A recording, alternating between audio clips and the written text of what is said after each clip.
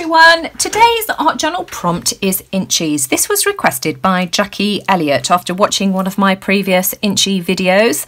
I want to create my backgrounds using chalk mists. These are Cosmic Shimmer chalk mists and I got these on clearance a few months back now. $1.99 each. I don't know whether I would recommend them. Things are usually on clearance for a reason. This is the same company that I got my Radiant Rain sprays from, and of course you know that I've had loads of clogging issues with those. The blue has clogged, but I have been able to rinse it under the tap and get it going again. But if you want to do this kind of thing, if you watch this video and love the effect that I've got here, you'd get a very, very similar effect using Distress Oxide, certainly, Distress Inks. I've done this kind of background with Dilution sprays. You just need to be careful about which colours you mix together, because you'll see as I talk you through this, if you're not careful, you'll end up with mud. Let me just show you what I've got so far. I've used these colours in pairs. This was the blue and the green. And what I love about these mists is that you get a really cool marbling effect, and it also crazes as well. You get sort of a really cool crackle effect, and loads of you know the problems that I've had trying to get a crackle effect in the past, and if I'd have used these it would have done it automatically all the time. So that was blue and green, and I just think that's lovely. That looks like a page out of an atlas to me. I just love that. This was pink and purple, and the crackle effect shows up really clearly on this. I'm going to do a sample page for you in a minute and I'll show you how I got this.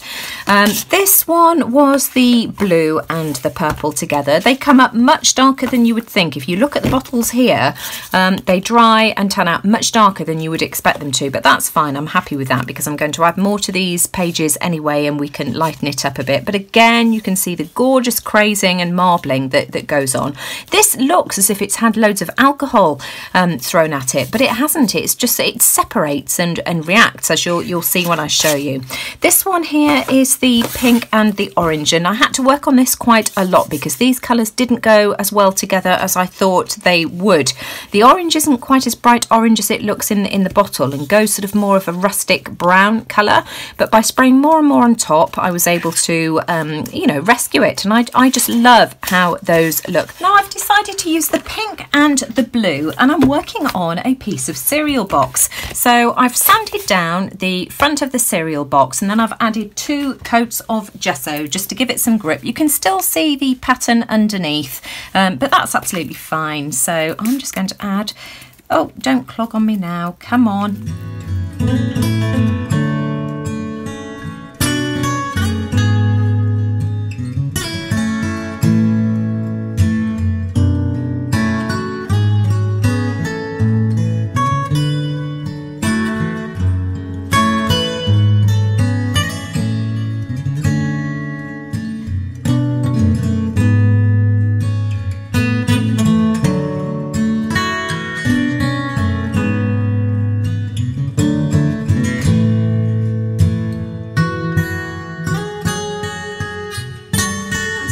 Dry now, and that's the effect that I've achieved, and you can see all of this gorgeous crazing, and that's all I did with all of the previous pages. I just love that. Now these are the backgrounds that I've got. I couldn't stop. I ended up doing a green and orange one as well, so I've got the green and orange, blue and green, orange and pink, pink and purple, I think that's pink, oh yes, pink and blue, and purple and blue, and I just love all of those. So I'm going to take one of these pages and I am going to stamp on it. I've got a range of all different types of stays on inks. I've got several different colours. I've also got an opaque cotton white. I've also grabbed a stash of background stamps. I've got script, I've got dictionary pages, I've got bubbles, I've got this oriental one here which I thought would be quite cute, and another script stamp. And I'm just going to stamp on one of these, and I'm going to work tone on tone.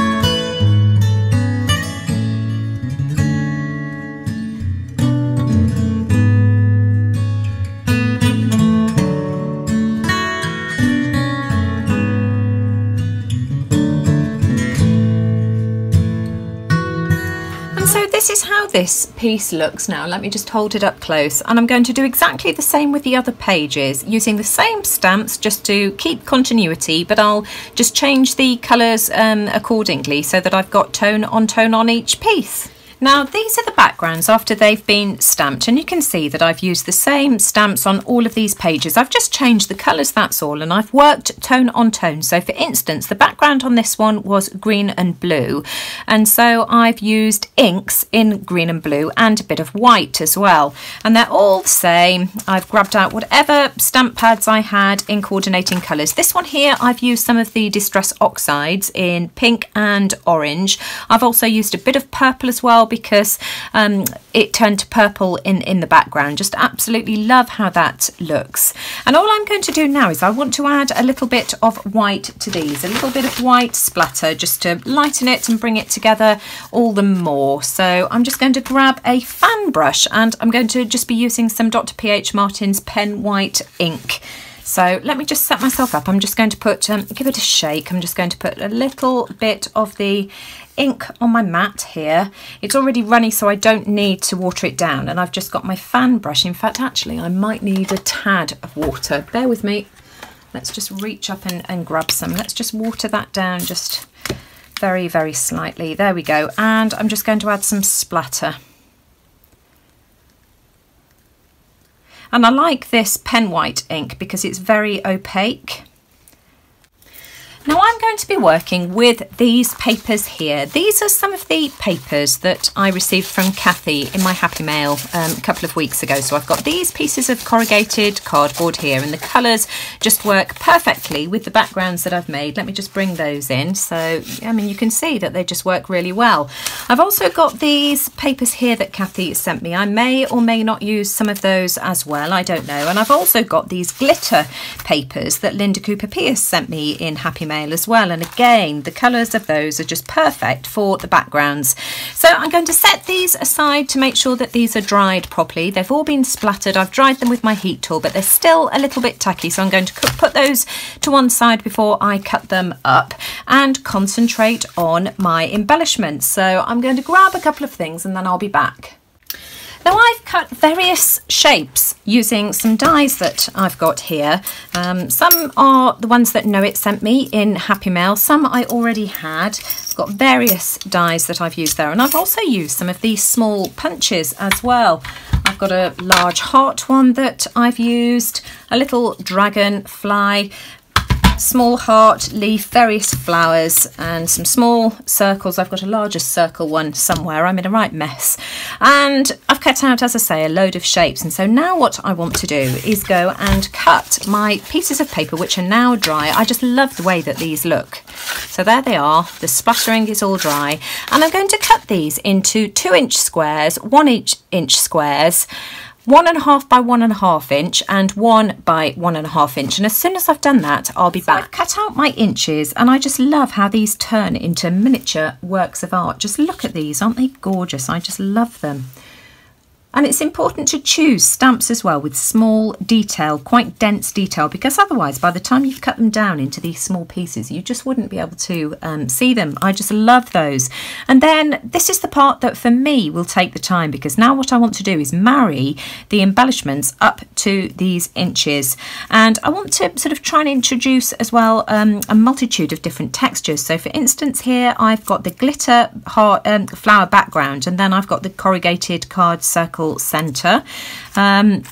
Here I've got the corrugated heart and the pearlized silver dragonfly, and so I'm just going to try and sort of mix things up a bit so that I've got lots of different textures but still sticking with that tone on tone theme.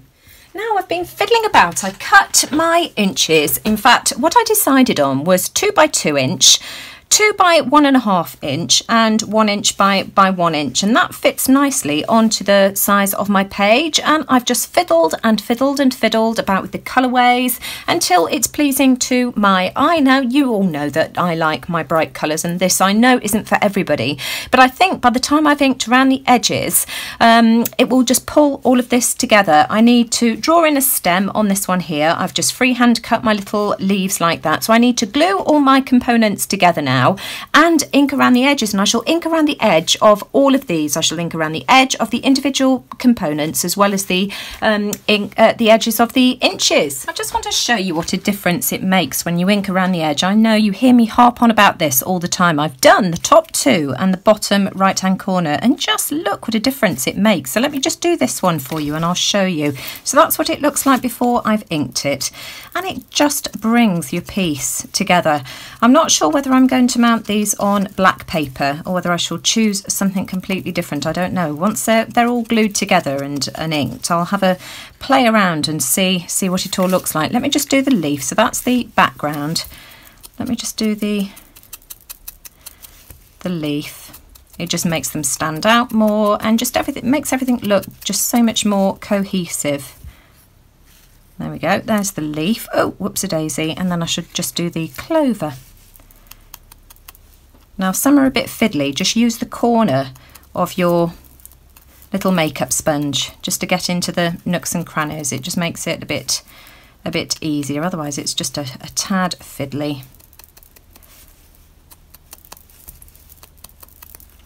And so that's how that looks now. So I'm going to continue to finish them all off, and then we'll decide what background we're going to put them on. Now my pieces are all glued down and I'm ready to mount them, and I just can't decide what I want to mount them on. That's what they look like on the black cardstock. I've also got some craft paper here, and I don't know, there's something that just isn't working for me. So I've got a harebrained idea, and you might think, oh my goodness me, Nina, whatever are you doing?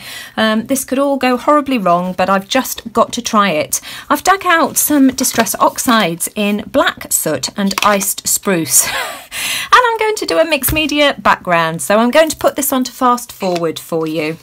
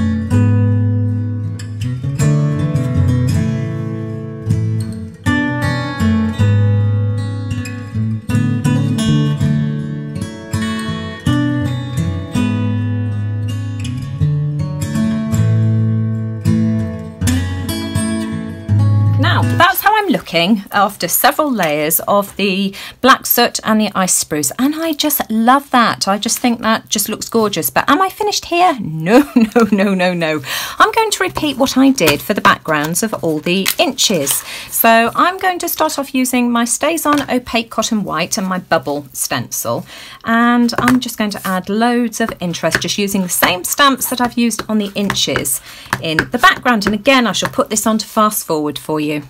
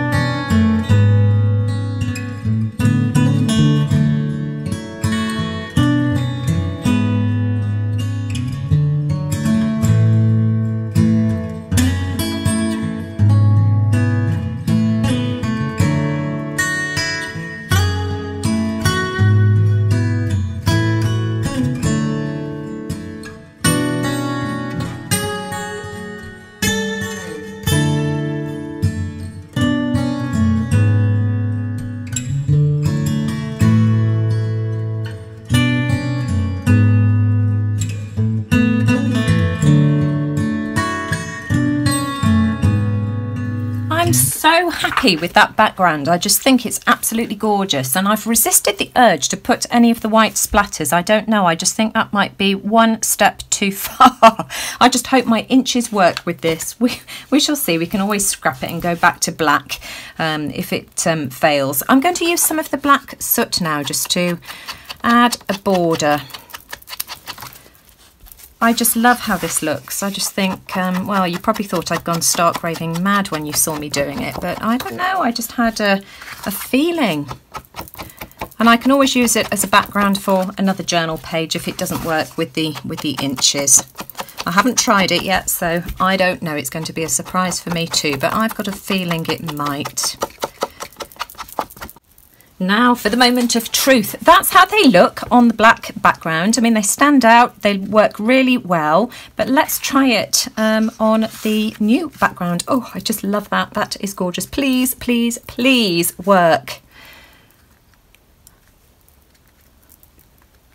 Let's have a look. Oh!